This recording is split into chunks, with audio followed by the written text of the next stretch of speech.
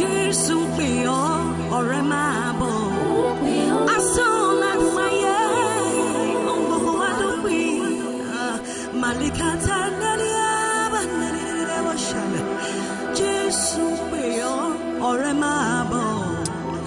Asán lágbàáyé ohun gbogbo wa dópin.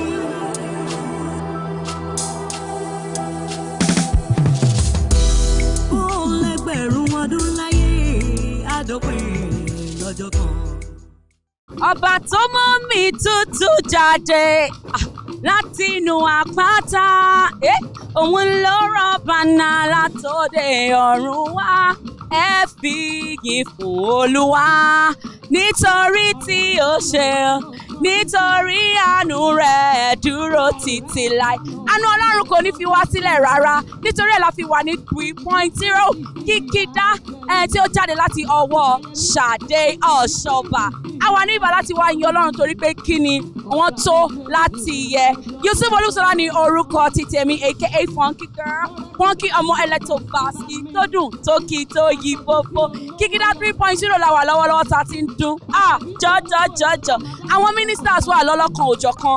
Mike Abdul Ojoro, Atunitani, Ani Busayo, Eléré Ọba, Atuni Why Women Pray, back to back praise and worship, back to back gbogbo ẹ̀ pátá ní pátá fún Ọlọ́run Ọba Elédùmarè.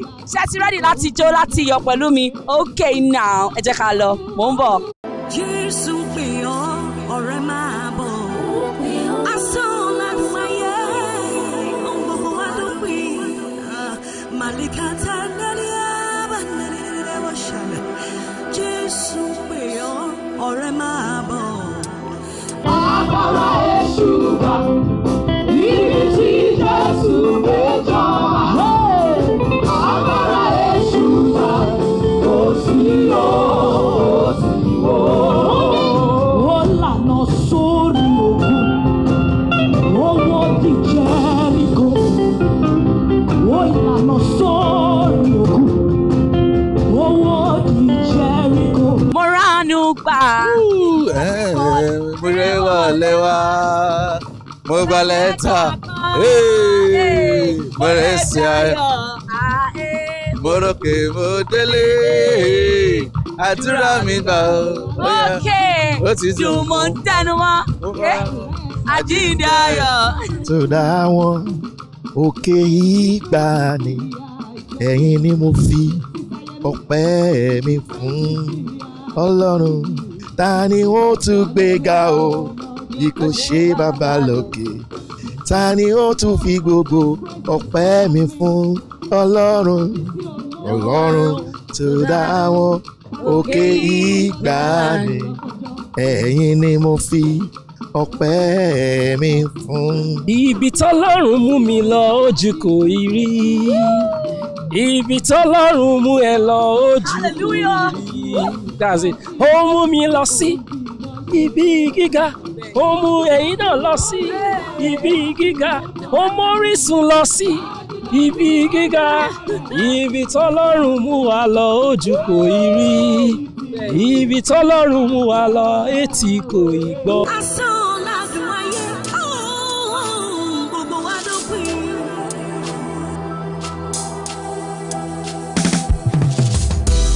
Ó lẹ́gbẹ̀rún ọdún láyé àdópin lọ́jọ́ kan. Ọmọọba Ṣadé Ọ̀ṣọ́bà, Ṣebí you know I love you. Now I am putting into you that I love you. The Lord is our strength. Bye.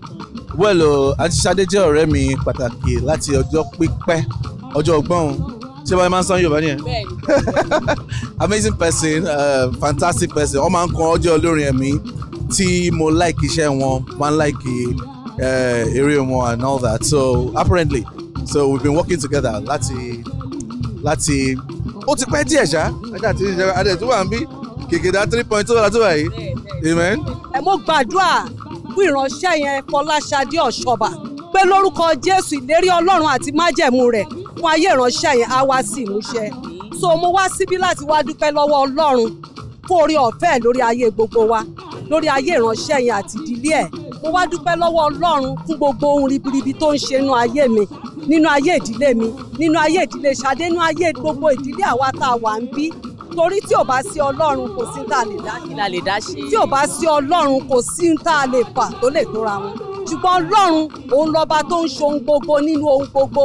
Ó sọnù Bíbélì ó ní pẹ̀lú òun Ọlọ́run nìkan ó ní ohun gbogbo ní ṣíṣe. Mo gbé Ọlọ́run ga, mo fọpẹ́ fún Ọlọ́run, mo fọpẹ́ àti yìn fún Ọlọ́run wa torí pé ṣeun toránú rẹ̀ dúró láéláé. Ní àṣálẹ́ nọ́mbà 1 à ń fẹ́ kí agbára Ọlọ́run kó sọ̀kalẹ̀ lọ́nà àrà kó meet gbogbo need àwọn èèyàn níbí kí gbogbo akájọ gbé orúkọ Ọlọ́run ga because nígbà tá a bá yìn yóò sọ̀kalẹ̀ á kún wa fún agbára á bùkún fún wa oríṣiríṣi ìyanu ló máa ṣẹlẹ̀ Ọlọ́run nínú ìyìn ní agbé ògo rẹ̀ nínú ìyìn kẹrẹrẹ náà ní ìwòsàn wà ní ìgbàlá wà ìyanu wà. nǹkan tá a kàn máa sọ pé adúpẹ́ lọ́lọ́run adúpẹ́ fọ́lọ́run season 1 season 2 season 3 now this one the 3rd year ọdún kẹta àti ń ṣe Kikida ni a lè dúpẹ́ pé ọdún kẹrin a tún lámìlaka a tún lóyin ju eléyìí lọ.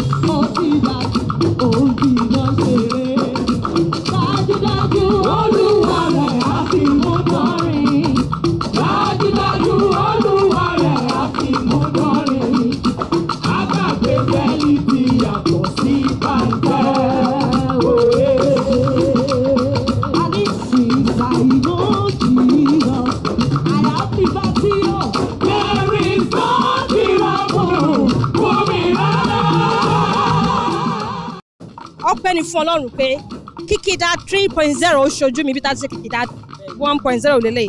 Kikida ọpẹ́ ló yẹ ọ́. So she's my friend, she's my sister. Èmi gan mo wà expectant because kan ló fẹ́ ṣẹlẹ̀ lẹ́nìí orí pé ìyanu máa ṣẹlẹ̀ ẹ̀mí mímọ́ wà nínú bíbá yìí so àwa kò fẹ́ create atmosphere tí ẹ̀mí mímọ́ máa lò láti dábìrà ńlẹ̀ ayé àwọn èèyàn amen. ṣẹ́rí ìdí ẹ̀ ṣẹ́rí orin ta kọ ṣáájú yẹn Kikida ọpẹ́ ló yẹ Olúwa a ṣe ṣetán ní church my sister mi ló invite mi wá ṣẹ́rí tẹ bá lè sí ìtàn ayé mi tí bá ń yìrà lórí kíni tó ti wẹ̀tì yìí kò tó láti yan Ọlọ́run alágbára ní Olúwa ó ṣe mo mọ gbogbo nǹkan tó ti ṣe nínú ayé mi tí mo ti là kọjá tó dẹ̀ ń gbé mi borí tó jẹ́ kó gun èṣù kó borí mi kò jẹ́ kó fi mí ṣẹ̀ sí kò jẹ́ káwọn ẹni bíi kán máa yọ kán kò fún mi kán yọ mi praise the Lord. Yes. Well mo ti mọ Ṣadé ó ṣe díẹ̀ ọkọ ẹ̀ ọ̀rẹ́ mi lọ́kọ ẹ̀ òun náà bí àbúrò ló jẹ́ sí mi a dẹ̀ tún jọ wà nínú group kan náà wọ́n ń pè ní RCCG National Praise Team ìlàsíjọ́ gbé Olúwa àjọ yin Ọlọ́run lógo so ní àti Ṣadé àti mọ́ra ti pẹ́. Mi ò wá béèrè nǹkan kan lọ́wọ́ Ọlọ́run lónìí mo wá yin Ọlọ́run Bíbélì sọ pé ẹ fi ọpẹ́ fún Olúwa nítorí tí ó ṣeun nítorí tí àánú rẹ̀ dúró láéláé mo wá yin Ọlọ́run torí orí ọ̀fẹ́ tí ò bá sí ti orí ọ̀fẹ́ Ọlọ́run kí ni a ò bá máa wí nísinsìnyí mo dúpẹ́ lọ́wọ́ Ọlọ́run fún orí ọ̀fẹ́ ẹnu ayé gbogbo wa pàápàá mo dúpẹ́ lọ́wọ́ Ọlọ́run nínú ayé ọmọ mi Ṣadé Ọ̀ṣọ́bà mo mọ̀ pé Ọlọ́run bí orin kan sọ wípé ó ní Ọlọ́run tó bẹ̀rẹ̀ iṣẹ́ rere rẹ̀ aṣáṣe pé àwọn tí wọ́n níbo ni ó gbégbá ojú wọn ni ó ṣe igi tọ́lọ́run gbìn kò ṣẹ̀dá tó lè tú ìlérí Olúwa kò ní ṣaláìṣẹ. Jésù pè ọ́ ọ̀rẹ́ máa bọ̀. Asán lágbàáyé ohun gbogbo wa dópin. Màlíkàtà nàlíà bá nàlíà wọ́n ṣàlẹ̀. Jésù pè ọ́ ọ̀rẹ́ máa bọ̀. Ẹ̀yin bá kórè sàpàtà. Ẹ̀yin bá kórè sàpàtà. Ó ti dájú ìbọn lórí àkọ́ ọ̀yà. Orí dájú pé kò sábà sí ìtòlúwa. Orí dájú pé kò sábà sí ìtòlúwa. Alágbára ṣàbí Jésù. Jésù ni ó.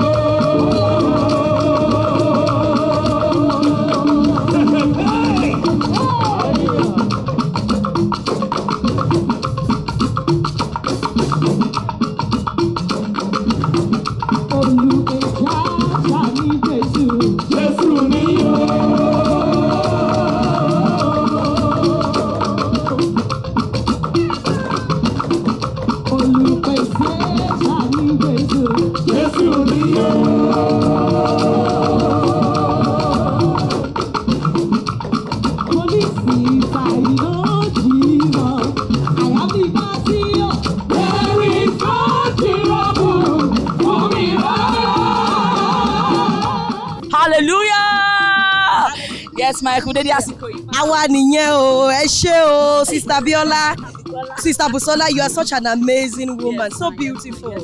Orisun television, ẹ ṣé tẹ́ wá o, a pè yín ẹ̀dẹ̀ wá bá àti ẹ̀rọ owó tá máa fún yín. Ẹ ṣáà fi ìfẹ́ ló jẹ́ kẹ́ wá sí bíbáyìí. Àyè ọpẹ́ àti ẹnu ọpẹ́ kò ní gbẹ. Ẹ máa ní ìdí láti máa yin Ọlọ́run ní gbogbo ìgbà. Àmín. Mọ́mì wa, kí ló bí Kikida? This is 3.0. Kí gan ló bí Kikida? Kí ló bí Kikida? Ẹ̀mí mímọ́ ló bí Kikida o. Like I always say, Kikida is God's agenda. Èmi gangan kọ́ ni mo ronú ẹ̀. Wọ́n gbé wá ní. Bá ń gbọ́ ọ̀rọ̀ yẹn tí wọ́n sọ pé wọ́n gbé wá. For real now, wọ́n gbé lé wá ní. I saw it in a trance, in a dream. I saw an invisible hand. Okay, mo rí ọwọ́ kan tó kọ nǹkan sára ògiri. Ó dẹ̀ ń fi iná kọ K.I. Ṣé bọ́ ṣe ń pe K nìyẹn ni? K-I-K-I-D-A. Ó fi iná kọ sára ògiri. Mo dẹ̀ ṣe jí lóru yẹn. Mo bèrè lọ́wọ́ kan pé kí ni ìtumọ̀ nǹkan tí mo rí. Mo pè é fún, ó dẹ̀ kọ sílẹ̀. Ó ní àsìkò ti tó láti máa fún Ọlọ́run ní kìkì ọpẹ́. Ìgbà tó dára àti ìgbà tí ò dára. Ọlọ́run tó ń bẹ lórí ìtẹ́, ó fẹ́ ọpẹ́. Ó fẹ́ ká ṣáà máa yìn all the time. Ìdí ta ṣe ń ṣe ni a ti ṣe ọdún kìíní Orísun wa. A ti ṣe ọdún kejì Orísun rányàn wa. A ti ṣe ọdún kẹta là ń ṣe yìí. A máa ṣe 20, a máa ṣe 40, a máa ṣe 50 years. Àmín lórúkọ Jésù.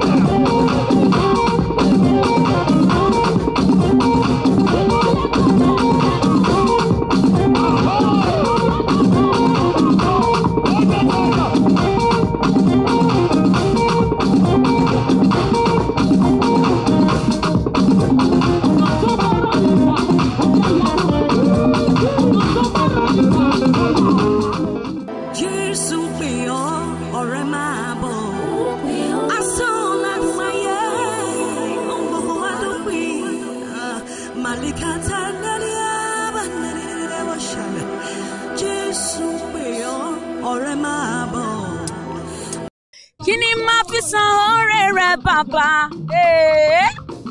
Kí ni máa fi san oore rẹ ọmọ? Kí ni máa fi san oore rẹ ẹ̀mí mímọ́? Kìkìdá ọpẹ́ ló yẹ ọ yẹ́sọ.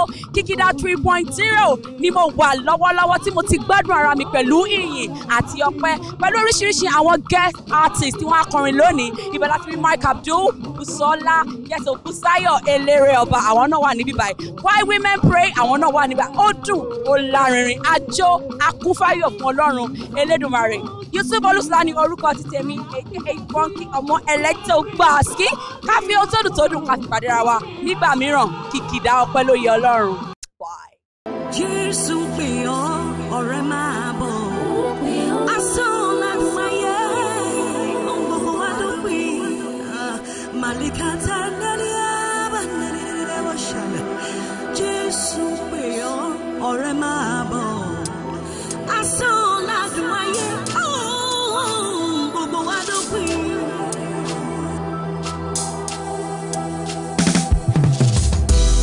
Ó lẹ́gbẹ̀rún ọdún láyé, àdópin lọ́jọ́ kan.